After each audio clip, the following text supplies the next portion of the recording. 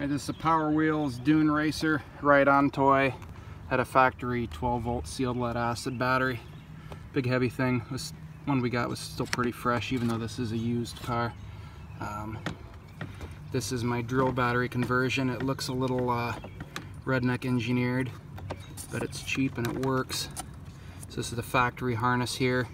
This is an adapter cable for a sealed lead acid, just a regular alarm battery. I bought that on eBay, but instead of putting another sealed lead acid battery in there, I did one of these. I already have some Craftsman tools, so I just got some bigger ones. And down here, the digital readout here, this is a low voltage switch. It shows you what the battery voltage is currently. And then in the case of this battery, the actual Craftsman tool shut off at about 13 volt. I ran it all the way down. That's when they shut off. So I set the low voltage limit at 13 volt here, so we'll shut these batteries off instead of discharging them too far and potentially damaging them. They're a lithium polymer, and I guess those are prone to that type of issue. I have a speed control here.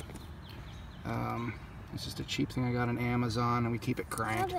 But for the littler kids, we can slow it down. This is the battery. I bought a broken drill on eBay, hacked the base off of it, and then used that. There are some brands that have 3D printed bases available, but I couldn't find anything for this particular one. The wire is a little overkill for this battery. It's a 10 gauge, but I'm using it for the inline fuse on there, so the battery's fused, and then there's another one that came with the Power Wheels wiring harness adapter. So it has two 25 amp fuses in series. It's not really necessary to have them both, but they're in there and I didn't want to cut them up. So anyway, that's it. I'm gonna button it up, and then I can watch the kids go.